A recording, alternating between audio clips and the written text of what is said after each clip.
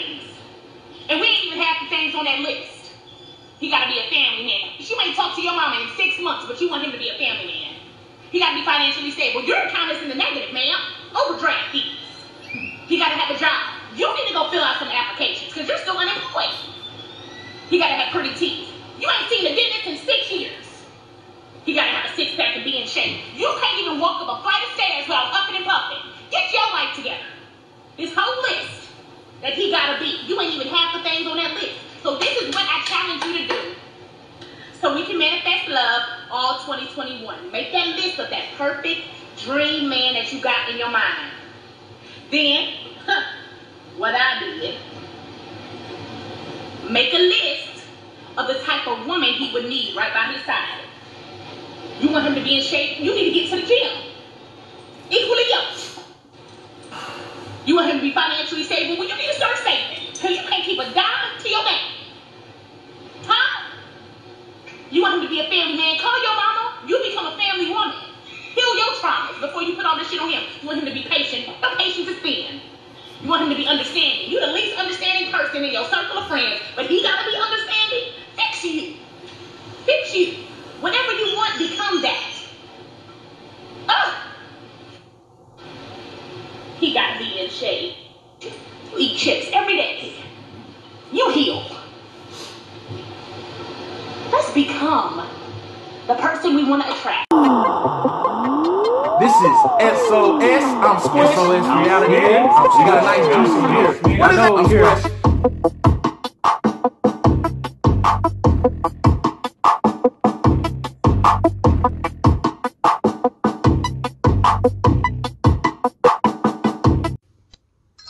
This is SOS. I'm Squish. I'm Smitty. Please hit the like and subscribe button. Also leave a comment down below, even if we're trash. Only y'all. We are back again with Derrick Jaxn diving in and doing selling that hope. That BMB. If you didn't see on the first part right there in the video, B.Simone kind of dropped some knowledge right there about what women need to do to try to get the men that they want.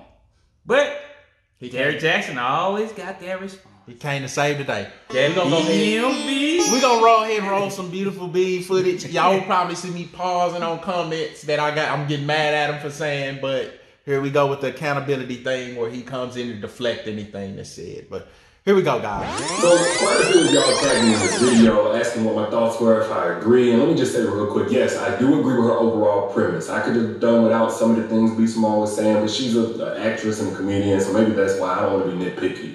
Overall, what I got from what she was saying was that man or woman, but especially women here, specifically women, if you want a man of a certain caliber, of a certain level, then you need to be on that level, something comparable, or bring something to the table that complements what he brings to the table. You know, if you want a boss or somebody who has the bag, and be able to flip that bag, be able to grow that bag, manage that money, etc. You can't be looking for an asset when you're a whole liability. Like that's, again, man or woman, but here we're talking about women. You shouldn't be looking for a man in which you would be a downgrade for him. You would be a step back from him. That's just what it is. But that's the problem I think we have in our society. Nobody wants to be realistic anymore. Everybody thinks they're a 10 and think they're an upgrade, when the truth is, it's not the truth. Like me and Smitty, I was having a phone, shouts out Eddie. We was having a phone joking around on a phone call, and I told him, yeah, man, that's like I walk in and do a loop of somebody sitting at the park, bro. They don't want my broke ass. And I'm okay with admitting that. Yeah. I'm very realistic when it comes to stuff like that. It sounds mean, it sounds harsh, but like I said, that's how show is reality. The truth is cold and harsh, first off. Let's get that out of the way. Yeah, it's harsh. It's harsh. And it doesn't care about your feelings. No. They just don't. Hey! B.Simone and Derrick Jaxn. Well, Derrick Jaxn. Let me say this part. When you're listening to this, he's throwing jabs at certain content creators. I'm not going to say their names. The other part, too, he makes valid points, but then he's going to make points. He's like, here we go with the BMB again. Yeah. He's a genius, though. I will give him that. He started out okay. That's why I even tell him. I don't think Derrick Jaxn is dumb. I think he sells sympathy to people. Stop. It's accountability on both sides, bro. It can't be all the man's all the bum all the time. No, some of these chicks be bums too. Matter of fact, a lot of these chicks be bums. I admit when a dude's a bum, like that dude's a loser. But yeah, man, little princess is walking around be a loser too sometimes. Yes. Yes. That's all it comes down to. I guess we're gonna let him peddle some more of this B&B and beta male bull. Now, what I found interesting was a lot of the feedback was from women who were agreeing. And that seemed to come as a shock to a lot of guys. I saw dudes comment stuff like, oh, y'all don't want to hear this truth when it comes from us because we be saying it all the time. We've been saying it because it's coming from a woman. Now y'all want to hear it. And I'll just speak from observation that I don't think that's quite the case. I don't think women have as much of a problem with the truth as people say. I think a lot of women have a problem whenever the truth is being misused as a weapon or a device of degrading them or cutting them down or attacking their self-esteem. Or that women have a problem whenever this truth right here is being misapplied to the exact opposite of what this girl is talking about. Once again, that is your idea. That's that lyrical acrobatics he does to try to spin it. That's not... We're going to let him go ahead and talk some more, man. He's trying to flip it. No matter what it said, he's going to try to flip it into this...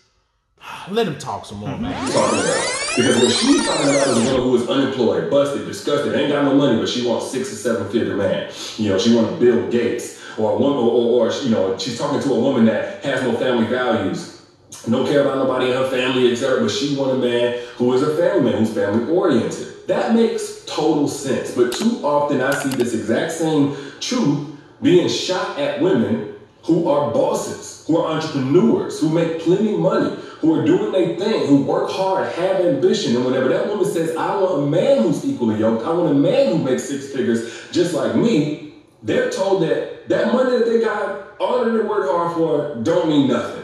In fact, I saw a video. Let me say this part. One of the truest things ever said, and it was said by the king a long time ago, I don't know which king. Heavy is the crown. Yeah. What heavy means is the crown means it's a lot of responsibility. When you become, let's say, the breadwinner, and that's as male or female of your family, it's a responsibility that comes with it. It is not an easy job. Do not complain about being the breadwinner. That's the thing that kills me about people. You can't complain about being the top spot because you should have known to get to that top spot what you have to do and how to maintain it. Maintaining is what people really complain about more than anything else when he's talking about the professional women. I say it's never talking down. It's never shooting down when the guy does it. Mm-hmm. We'll go, like I said before, dudes will go pick a hot chick up at Burger King if he get a lot of money. Dudes will go pick up one woman he want or he finds attractive. We never throw it as talking down. Mm-hmm. So all of a sudden when they get in a place of power, you don't want to complain. You're complaining now that you want to shoot. You can't shoot anybody down or talk to anybody that makes less money than you. Mm-hmm. Men in those positions always talk to women that don't have the same amount of money, that are beneath them financially. Mm-hmm. It's not a big deal for them. That's why they go get the bag. Mm-hmm. They got no problem in talking to an attractive poor woman. It happens all the time. Mm-hmm. It seems like it's only an issue when chicks do it and they get in a place of power. And the other part of that too, and I agree. The other part of that too is sometimes, okay, you do have to downgrade, right? But when you're downgrading, well, I don't want to say downgrading. When you speak, they call it downgrading. We're gonna stick to truth. They call it downgrading. When you're talking to somebody that's not on your financial level, then you have to look for character. See, that's the issue women are having issues with. Because I'm gonna say this, and this is gonna be harsh. It is what it is. Majority of women have bad man selection. It is what it is. But that's the problem. When you go to a higher tier, now your decision making on character of the man that you need to select should be to the utmost that you need to have. Yeah. Now, this is the other part that nobody want to talk about. In order to get the bag, sometimes you have to be a bad guy. Oh, yeah. You have to take on the role of being the bad guy. Professional women, you have to also take on that role if you're gonna be getting the bag like that. It is what it is on that. Now, that don't mean shoot down every dude you talk to. It's just you gotta have a good judge of character. If you're a CEO, you gotta know what you gotta do to benefit the business. I think this is my opinion that people are complaining about not having it all. You're not gonna get it all. It's really that simple. You want, hey, well, I want to do like I was watching another Kevin Samuels again video how this chick was bombing, talking about she was like, he dropped a stat. I gotta go look this up, but he said 51% of black males that's single. Yeah, single with no kids. Yes. The girl replied back, well, they're ugly. Ooh. And I'm kind of looking at her like, you ain't that, good looking yourself, mom, especially with no makeup. And he asked her what you rate herself. She said, I'm a 10. I was like, delusion. This is delusion at its finest.